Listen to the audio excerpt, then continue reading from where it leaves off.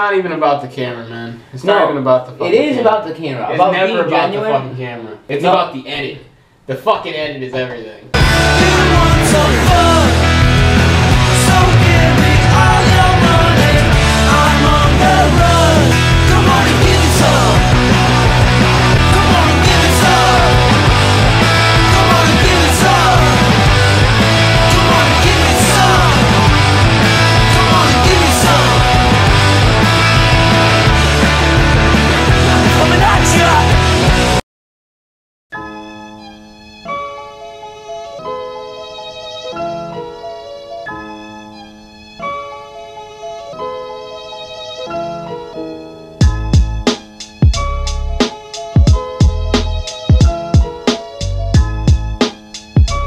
So I spent most of my morning packaging packages, as you can see. I would say I had a pretty successful day. I mean, you can always do better. See, I like to make, hold on, I hate to break the fourth fucking law, but editing guy, thank you.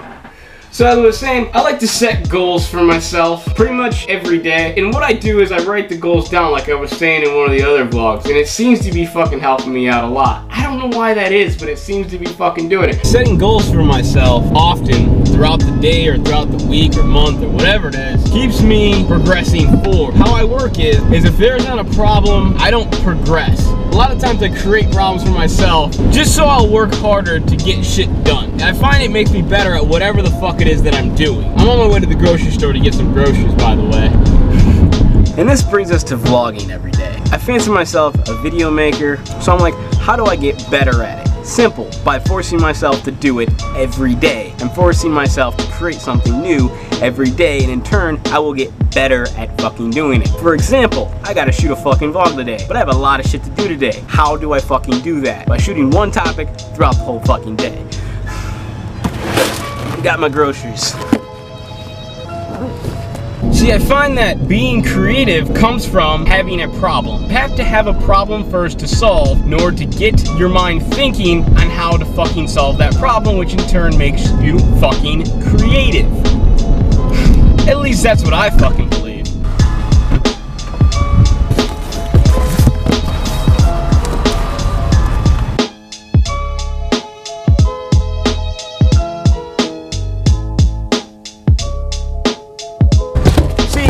When you have all the opportunities, let's say you're painting a picture, you got all the colors you can ever use, sure, you're gonna probably make a pretty dope picture, but that's not really gonna make you fucking creative. You wanna make yourself work on your creativity, you gotta fucking put yourself in a situation to be fucking creative. I find that creativity is kind of lacking in modern times. Sure, there's people out there that are making media and content, designing stuff, but I feel like it's all just, most of it anyways, is just a rehash of what's already been done. No one's really doing anything new. Not to say there's no one completely, but it's slim to none.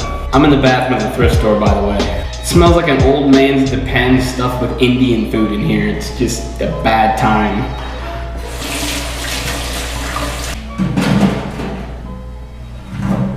Of course, no paper towel. Rad.